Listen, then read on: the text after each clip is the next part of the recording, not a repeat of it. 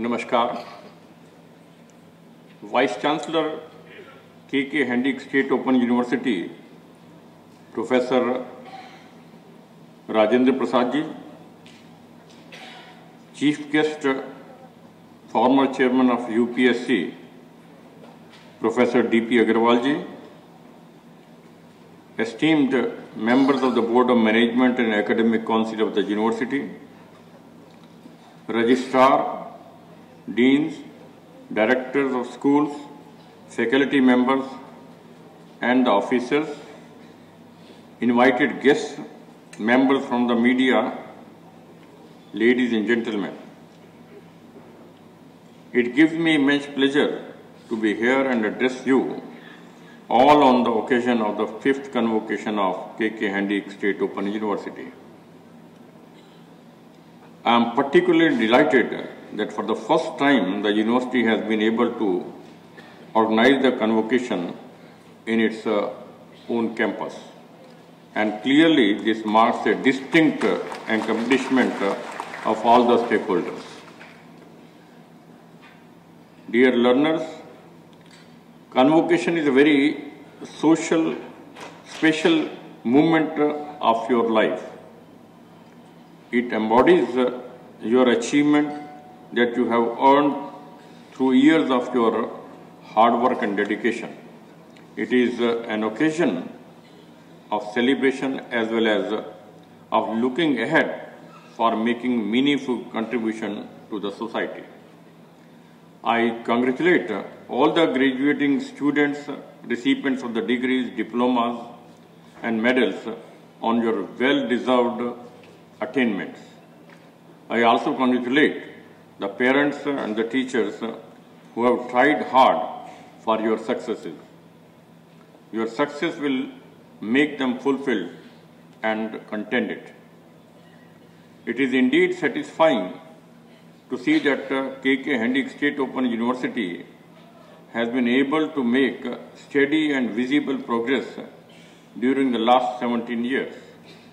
I am particularly glad to learn about the relentless efforts of the university is making toward realizing its vision of providing quality education beyond all the barriers and reaching the unreached.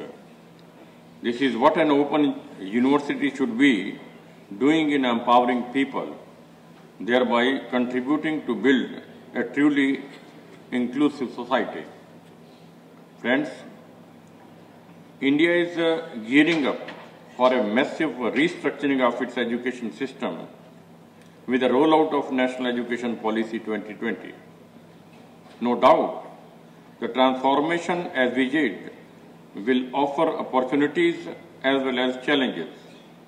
It's a high time that the institutions of higher education get ready to face and overcome the challenges and make of use of new opportunities emerging.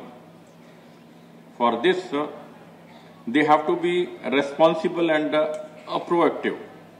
I am very pleased to know that K.K. Handiqui State Open University has taken some very effective and well thought out initiatives in taking the advantages of this flexible, multidisciplinary and innovative approach that the NEP 2020 has advocated.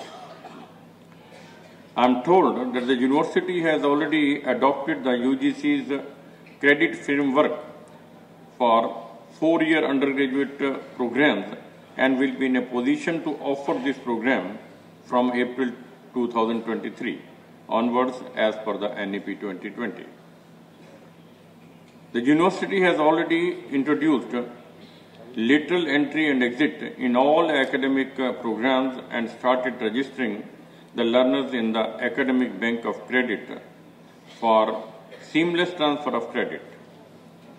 These steps will provide the learners of the university wider choices over various courses and programs, prompting multidisciplinary teaching and learning. I have also been informed that the university is successfully providing academic programs through online mode for the benefit of the learners in the SWAYAM platform. It is also heartening to learn that the university is taking special efforts to promote and encourage dual degree programs as per the requirement of NEP 2020. All these indicate the responsive and proactive initiatives of the university.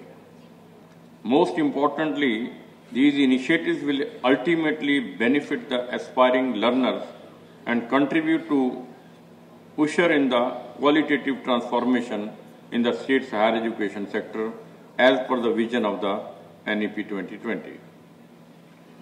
I commend the university for all these initiatives.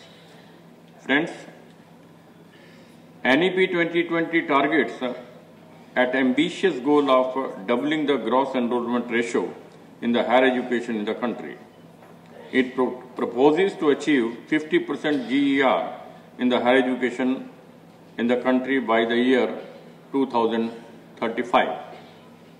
This is an overwhelming task to raise the GER to 50% from the current level of 27.1%. Assam's GER in higher education currently stands at 17.3%. Naturally, all states including Assam, which have less GER compared to the national level, have to make substantial progress if the country has to achieve this goal. I believe open and distant learning institutions have an enormously crucial role in increasing the GER in the country and turning this goal into a reality. I am extremely happy to know that the university's enrollment has more than doubled this time, reaching close to 35,000 compared to the last year's enrollment of 14,000. I am also informed that the university has started enrollment for the January cycle this year. I applaud the effort and initiatives undertaken by the university to increase the enrollment and improve the GER in the state. It must, however, be remembered that while making the quantitative expansion and increasing the enrollment, overall quality of education should not be compromised at any cost. In fact, NEP 2020 specifically emphasizes on the quality improvement and assurance while encouraging enhanced access and increased enrollment. It underlines the necessity of timely and proper accreditation of institutions, programs, and courses in the ensuing quality.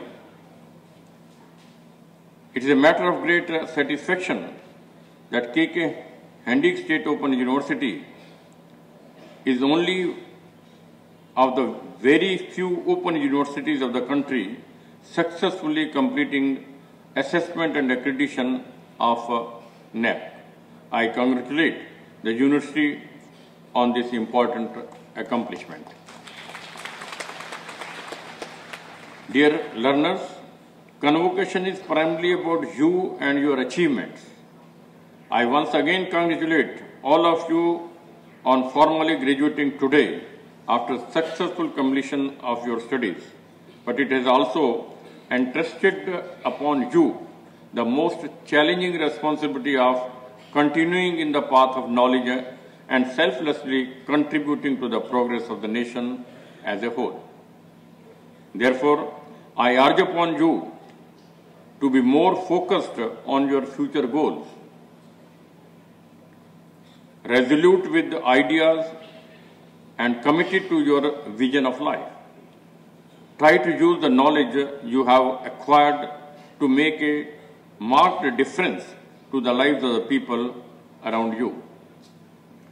I pray that all of you will be able to attract abundant blessings from the Almighty, drive great success in your professional and personal lives, and become the torch bearers in taking the state and nation forward, adhering to the fundamental values of love, compassion, justice, and selfless service. Lead the world, be the change, and make Assam and India proud. Thank you. Jai Hind. Thank you so much.